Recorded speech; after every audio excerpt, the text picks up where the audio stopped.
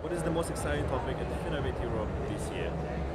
Well, you know, for everybody this is something else. For me personally, it's of course all about blockchain. There are a lot of exciting new application cases that we've seen here today. Also the topic of artificial intelligence and application in banking and financial services is quite coming up.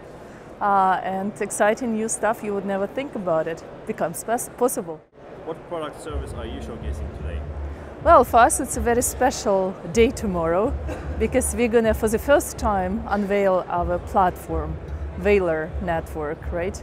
And we're gonna show how easy it is to create a tokenized asset, how easy it is to invest in such an asset, and what kind of liquidity and new opportunities this marketplace opens. What is special about this marketplace?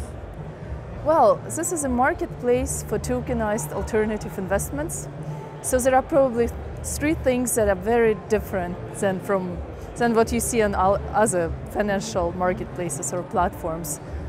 So first of all, it's a blockchain-based platform, right? So all the assets are issued there in the form of token. Those are asset-backed tokens that represent real assets, funds, participation in companies. This is very new. The second thing is that we build the platform tools and applications that enable more liquid exchange of those asset-backed tokens. Just to give you an example, I will be presenting smart contract-based auctions where for secondary market, for liquid assets or assets that are not exchanged frequently, you can place them in a reverse Dutch auction and sell to a group of investors. This is very new. And lastly, VALOR network is built as a community-based platform, right? So if you have the right skills and expertise, you can contribute to decentralized value creation. You can contribute code, you can contribute performance predictions, and I think, you know, we're building some kind of new form of organization for financial services.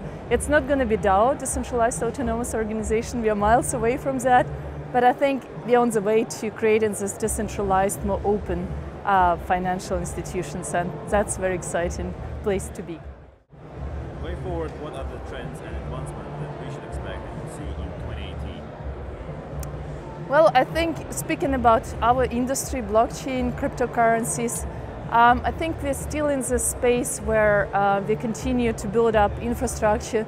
Infrastructure is, in this space, it's still, you know, nowhere in comparison to FinTech and banking application where we see them today. Even basic things, exchanges, wallets, it's still not quite there. So I hope to see a lot of development in terms of user experience and utility of those tools.